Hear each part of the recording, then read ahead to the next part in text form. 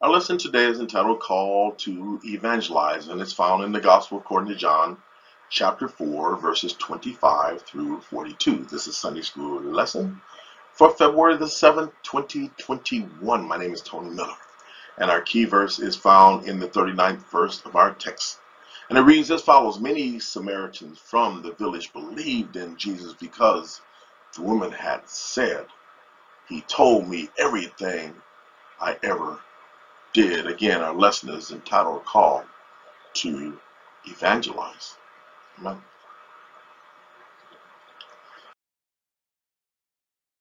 So the aim of this lesson is to identify the barriers Jesus crossed in speaking with the Samaritan woman, and sense the wonder the Samaritan woman felt in her meeting with Jesus, and share with others the transforming power of God at work in their lives. This is my YouTube channel. Again, well over 220 lessons are in my archive. I ask that you please hit the subscribe button and the bell, and you'll get these lessons automatically.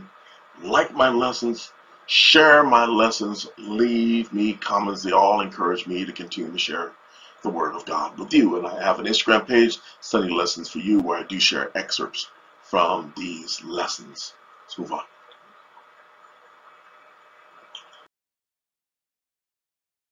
This is a page that I share each week that describes me as a sharer of the Word of God. I think that you should know what each person who's teaching you their point of view. This gives you an idea of my point of view. We navigate the International Sunday School lesson text each week, verse by verse, guided by the power of Holy Spirit of Almighty God. Amen. So this thing I started this year that I want your questions, and I thank you for those who have submitted me questions. There are what are the questions that plague you about the Bible? What are the questions that cause you pause from being a Christian? What are your biggest challenges to God's Word? There's no question too silly, too simple, or too small.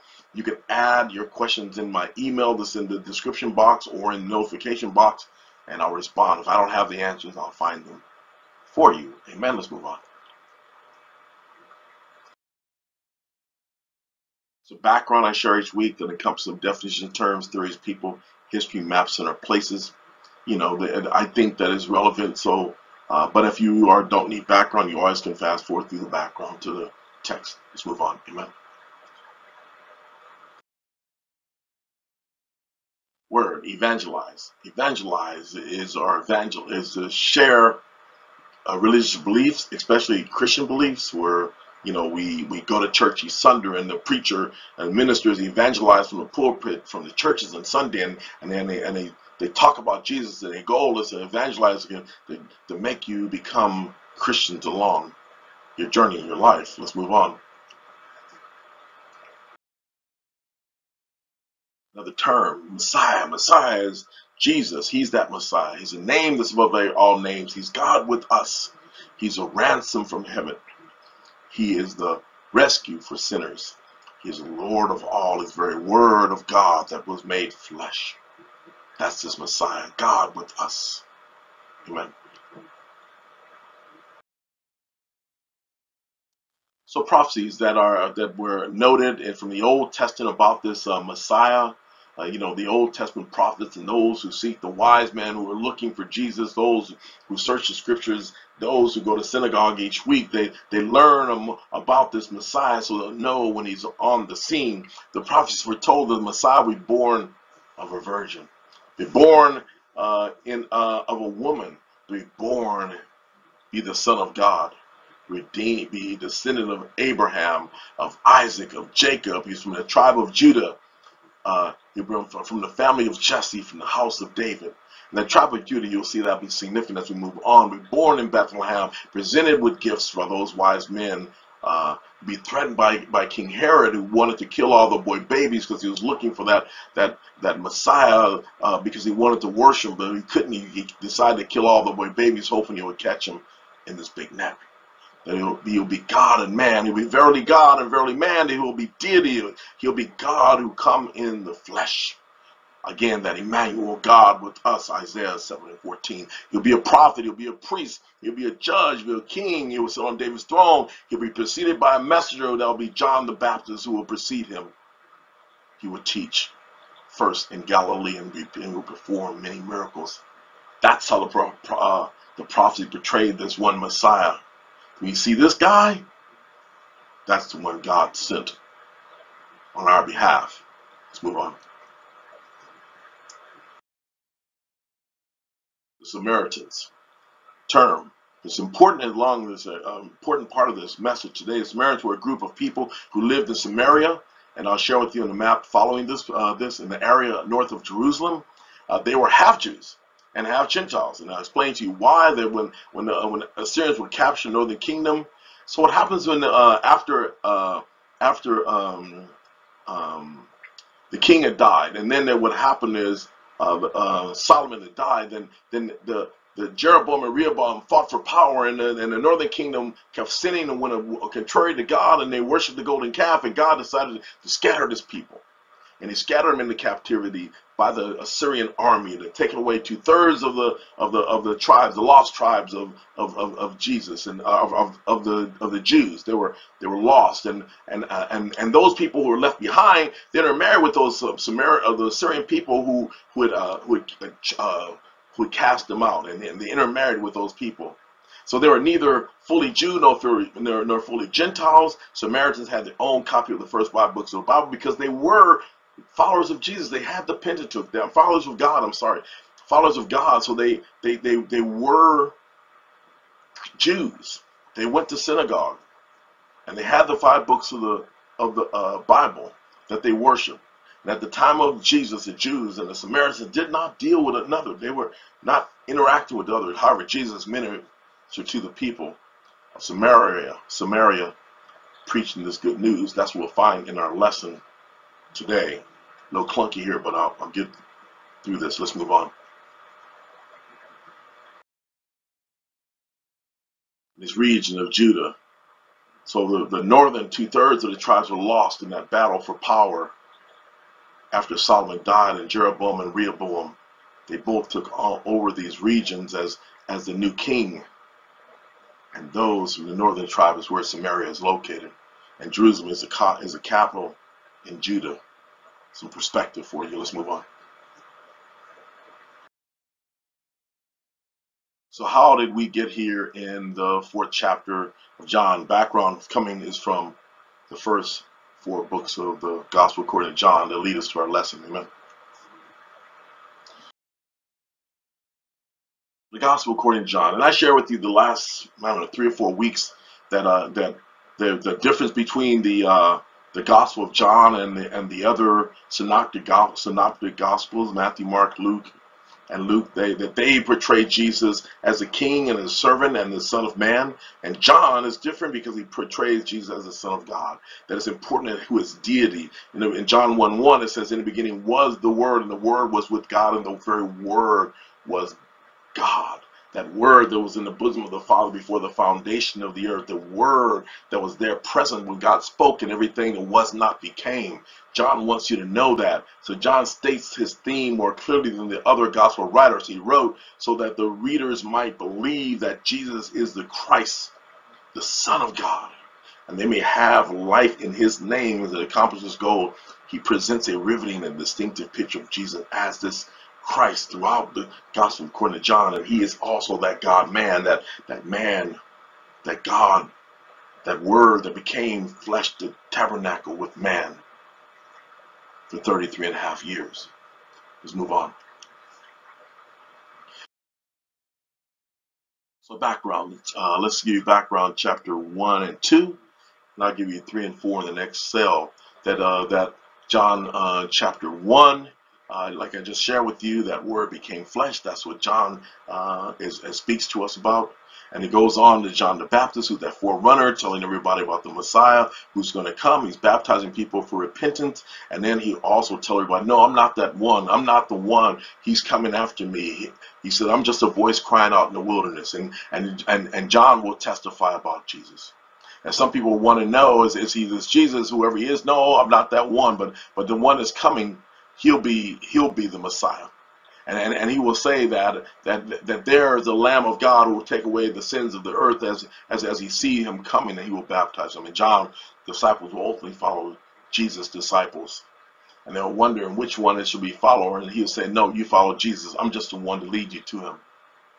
And then Jesus would ultimately start calling his disciples with Philip and Nathaniel.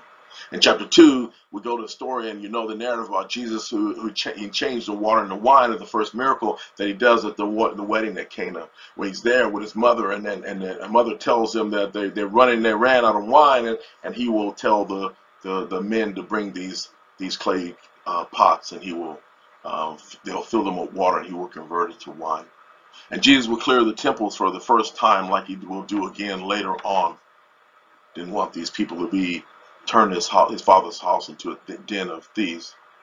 Let's go to chapter 3 and 4. And chapter 3 and 4 is a story about Nicodemus, where Jesus will have this interaction with this Nick at night. They will come at night, and he will come and speak to Jesus, and Jesus tells him that he has to be born again. And there's this dialogue about him going back in his mother's womb, and on. And John will testify again about this Jesus. And then in chapter 4, Jesus will talk with a Samaritan woman. That's where we are in our text today. Let's move on till we get to our lesson. Amen. So that's our background, about 10.5 minutes. Let's move on. We have a lot of text to cover, so let's move on and try to get through this text. Amen. So in John chapter 4, the introduction.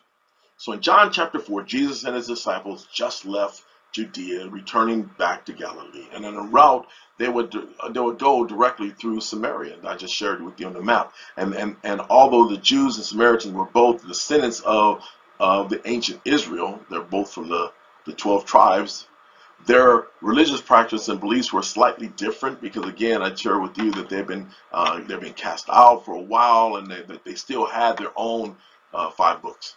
And this long-standing hostility between them. There was this. And while his disciples went into the city to buy food, Jesus rested by the well in the heat of the day. And while Jesus rested, a Samaritan woman came to the well to draw water. And due to the social customs, that the woman did not expect Jesus to speak to her, because she's a Samaritan and he's a Jew. And he asked her to draw physical water for him, and he promised that he would provide her with living or spiritual water. And there, at the well, they started a theological conversation. The conversation progressed, and she realized that this Jesus was no ordinary Jewish man, that just before the disciples returned, Jesus revealed to this Samaritan woman that he indeed was that awaited Messiah, that he was the one that they were all expecting. Let's move on. And this is our lesson text. It's called to Evangelize, John chapter 4, verses 25 through 42. This week, I'm going to use the New Living as the backdrop. And we'll begin our text with verses 25 and 26. And here in verse 25, that this woman, she says that she's speaking to Jesus, and still in this dialogue that she has with him. And we don't know how long this dialogue went, but it was quite a considerable amount of time, as these guys went for some period of time in order to go get food. And this woman is speaking to Jesus, and the woman said that I know that the Messiah is coming, the one who is called this Christ. Again, they know the prophecy which I shared with you before. They no doubt know what the Old Testament has said. But when this Messiah comes, he will explain everything to us. We'll understand why we have these problems, and why we're this way, and why things will go this way, and we'll understand it better when he comes, right? In verse 26, and then Jesus told this Samaritan woman that I am the Messiah. I am he. That I am the good shepherd. I am that living bread. I am God with us. I am Emmanuel, I am the bright and morning star. I'm the rose of Sharon. I'm the Lord of glory. I'm Almighty God. I'm the first and the last. I am that way, the truth, and the life that Jesus wants her to know, that he is this unspeakable gift that God has sent to man. He says, I am the Messiah that you speak of. Next slide. Called to evangelize is our subject. Let's move to verse 27 in our text. And again, Jesus is speaking to this woman at the well. And again, like I said, we don't know how long, but I would assume this conversation went on for some time. And you'll see as I share other parts of this conversation that Jesus would have with this woman along her journey today. In verse 27, that again, as Jesus is speaking with this woman, and just then, that his disciples came back from the store, the market, and where they were shocked to see that Jesus was talking to a woman, not just any woman, but a Samaritan woman, the ones that they're not supposed to, they don't really talk to, but not one of these guys who had the nerve to ask Jesus, why is he talking to that Samaritan woman? Not one of those 12. No. They didn't ask, what do you want to do with her? And why are you talking to her? You know, people sometimes, it's just like they asked before when the prostitute was touching Jesus. They said, do you know who you're touching? No, Jesus knew who she was, just like he knew who this woman was as well. We're going to tell her many things about her life through this conversation. Let's move on.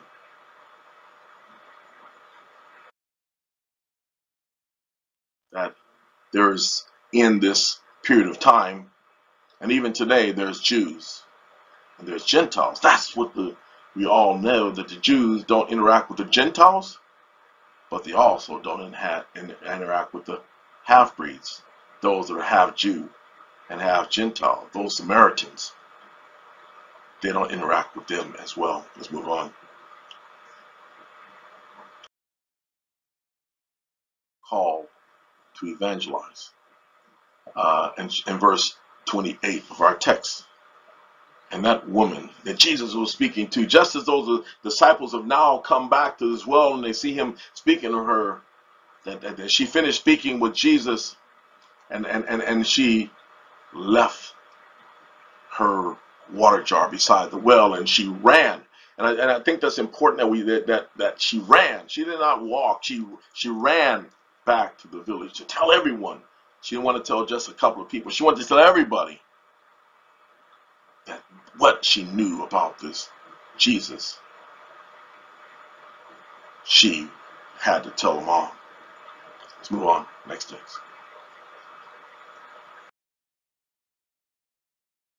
Now, share with you a little bit more of that dialogue that she had with Jesus through that period of time.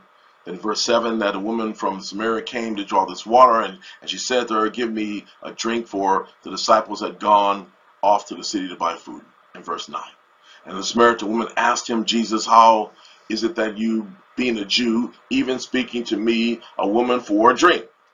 For Jews have nothing to do with us Samaritans. In verse 10, and Jesus answered her, if you knew about God's gift of eternal life, and who it is who says, give me a drink, that would be me, that you would have asked me, him, instead of me, and he, me, would have given you this living water, or eternal life.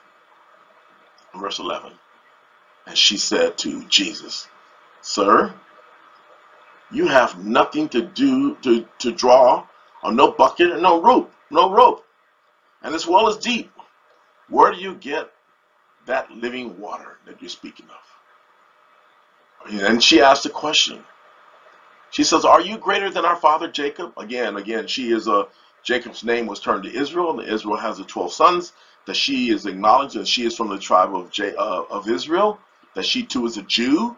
And she says that this is our father who he dug this well way back in the day, who gave us this well and even used to drink from it himself and his sons and his cattle also. You know, we're talking about, you know, a few thousand years ago. And Jesus answered her, everyone who drinks this water will be thirsty again. This water from this well that you're speaking of, but whoever drinks the water that I give him will never thirst again. He's speaking of this living water. He's speaking this dialogue with this woman, this Samaritan woman. But the water that I give him will become in him a spring of water, satisfying his thirst for God, welling up continually, flowing, bubbling within him to eternal life. And then this woman, again perplexed, she said to him, Jesus, sir, give me this water, so that I will not have to get thirsty, nor have to continually come down, way down to this well to keep drawing this water. Again, the dialogue that Jesus would have with this Samaritan woman. I'll share a little bit more as we move on in this text. Amen.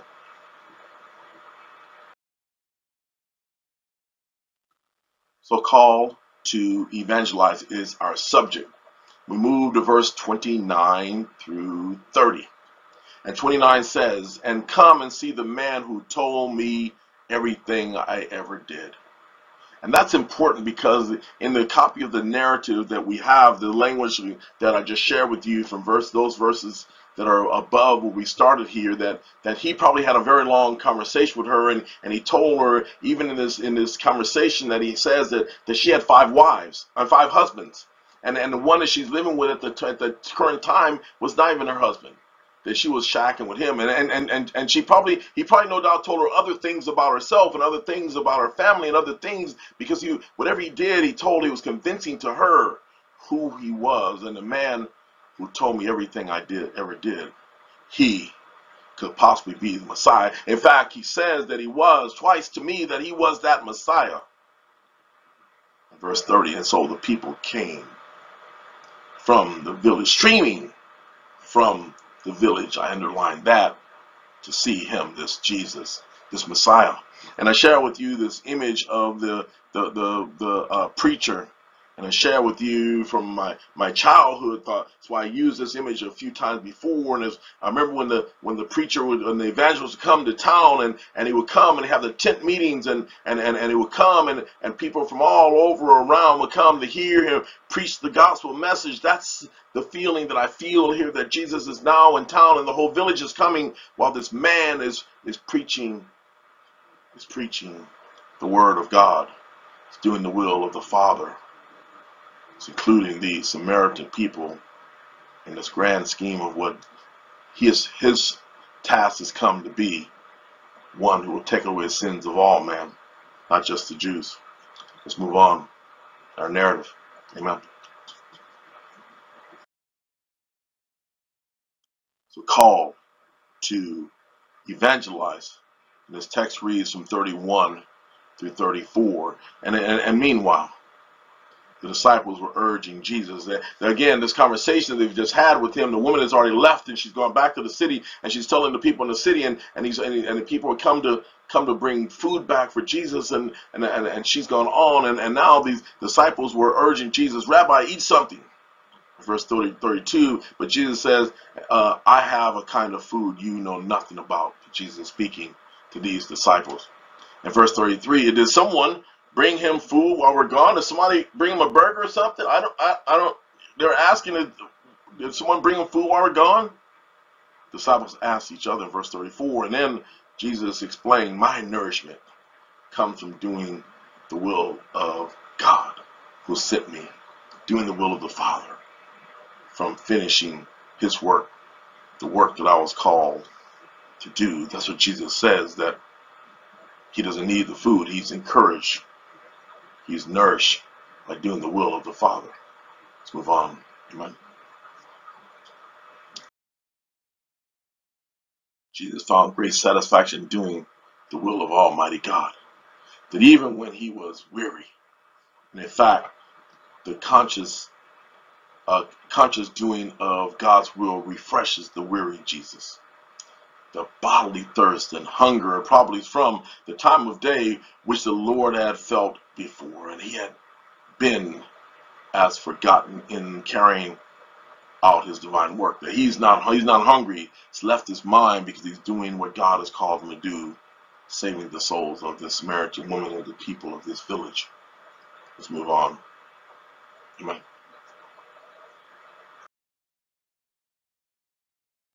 Called to evangelize in verses 35 through 38. And again, this dialogue, and he says, Jesus speaking to these disciples, and he says, do you not say that there are still 4 months? And then comes the harvest. Again, he's having a dialogue with them, and he's seeing the fields out before him. And Jesus says, behold, I say to you, lift up your eyes and look at the fields, for they are already white for harvest. And this is a metaphor, not necessarily the fields there. And he who reaps receives wages and gathers fruit for eternal life, that both he who sows and he who reaps may rejoice together. For in the saying is true. In this saying, this is true, that one will sow and the other one will reap. And as often one will be the one who will plant the seeds and another one will do the harvest. That's just how it happened. Those who plant seeds, that's their expertise. They'll go from field to field planting seeds, and others who will harvest, maybe they're using equipment that will allow them to harvest.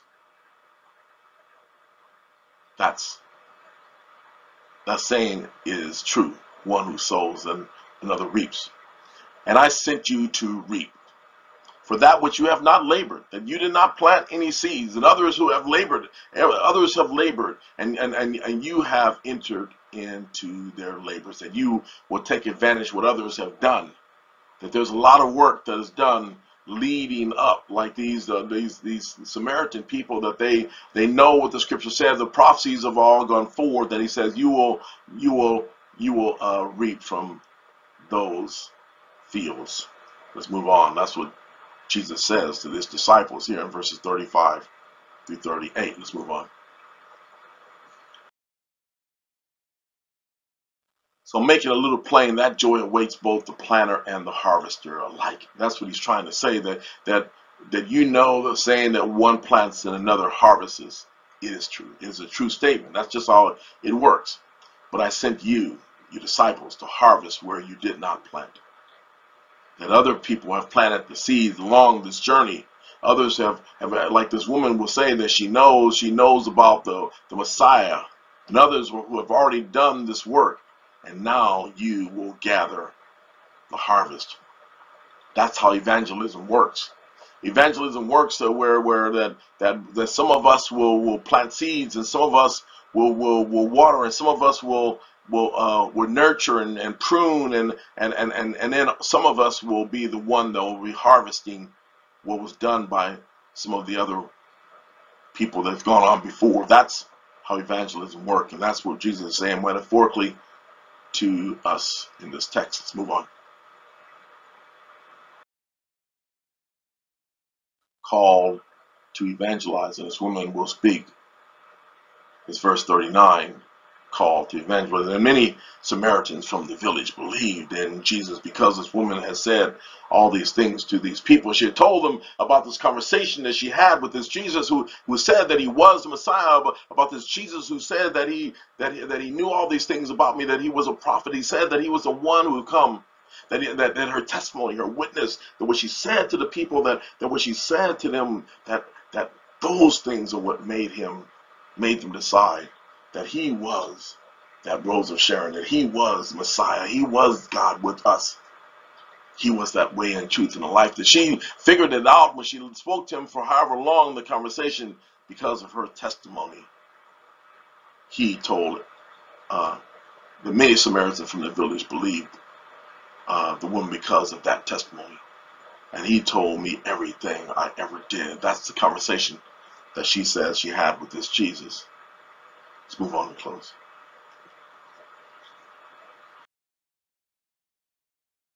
The Samaritan woman, she had this conversation with Jesus and our fathers. Again, it's part of the conversation that she had. I said I'll give you bits and pieces of it along this journey. She had the conversation that your fathers worship on this mountain, and you Jews say that in Jerusalem is a place where you ought to worship. She's speaking to Jesus.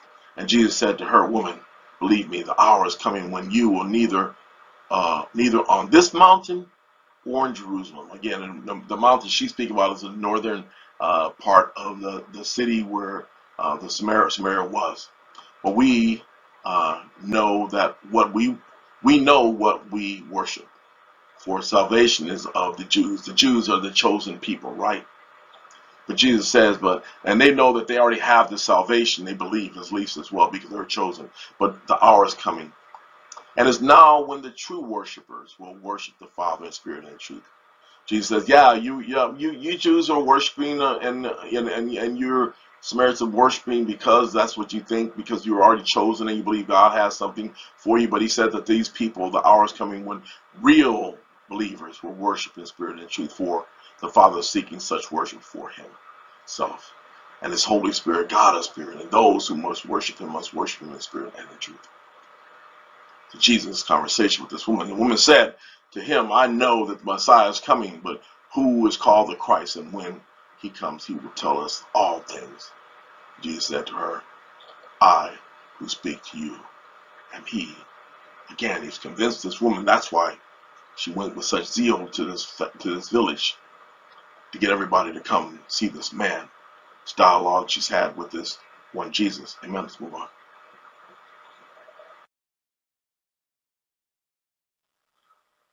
Call to evangelize. We have only 3 more texts. First is a text. These are 2, and then we have 1 more. And verse 40. And when they came out to see him, the people from the village to see this Jesus, they begged Jesus to stay in their village.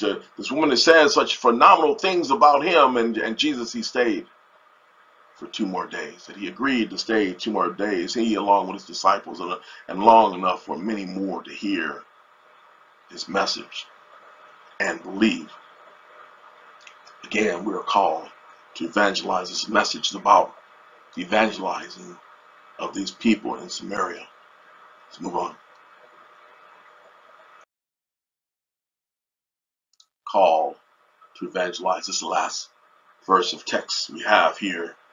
And when they said to the woman, now we believe, not just because of what you told us, but because we have heard him for ourselves.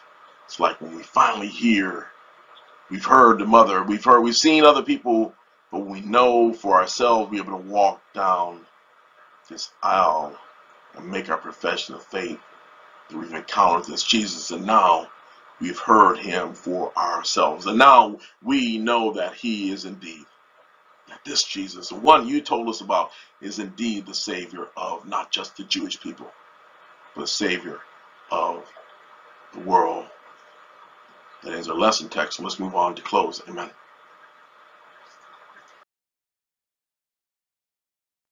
So evangelism is a process that includes the presence of one person or another person, right? That person will interact with a church, or with a preacher, or with a teacher, or someone who's sharing the word of God with them, someone who's a little bit more knowledgeable, and then there will be this proclamation of this gospel. They'll witness of what they know, what they heard, and what they've learned, and what they've experienced along their journey in their life, and then ultimately there will be this witness. And then what happened is they'll bring you to church, and there'll be a preacher who will preach, and there'll be some kind of persuasion. They'll be planting seeds along the journey of this person's life, along the journey of everybody we interact in. And all those seeds were planted that pointed that person to the church. And they made a profession of faith. And they came to the church grimy. The Holy Spirit will do the perfection. We came in the church just as we were. And then we have others who will encourage us, will pray for us, or lead us to the life groups, the Bible studies, to the study groups, and join other ministries within the church, so that we will find our way and our part in community in this Christian life. That's how evangelism works, and everybody has their part in this effort. Next slide. And we are called to evangelize. That's that whole Great Commission. And where are you in this process? I want to know, where are you? Are you a witness? Are you a persuader? Are you a preacher who boldly proclaims the word, who speaks and people will hear and they will come forth and be baptized? Or you're a prophet, or you're one who will stand for God and proclaim this message? Are you planting seeds, or is your life? Are you planting seeds? You're telling everybody that you meet about God, and is that who you are? Are you participating? Are you sharing with the people and telling them where they should go and how their life could be better? And you're being a mentor to those. Are you participating in this process of people who've come to profession of faith? How do you fit? We're all called to evangelize. That's the whole Great Commission that Jesus left for us. That Great Commission. Where are you in this process? Are you a witness? Are you a persuader? Are you one who's planting seeds? Are you one who's sharing with other people and encourage them to stay in this journey? Or are you even in this process? That's the message I share with you. We're all called to evangelize. That's the Great Commission. Hope you're called to evangelize as well. Let's move on to close. And that is our Sunday school lesson today, called to evangelize. It's found in the Gospel according to John, chapter 25, verse 25 through 42. My prayer for you, there's something you've learned today, strengthen your faith that the Lord provides all of your needs. You learn something worthy of sharing. You enjoy learning about being called to evangelize, and that you're encouraged to learn with us. Hope if you would please hit the subscribe button and the bell, and you get this notification though you get these lessons automatically. I leave you out a benediction from us. Heavenly Father, send us our confidence in your word to tell this world of your saving acts of great glory to your names. In the name of your Son Jesus that we do pray and ask these things. Always, amen. Thanks so much for your time.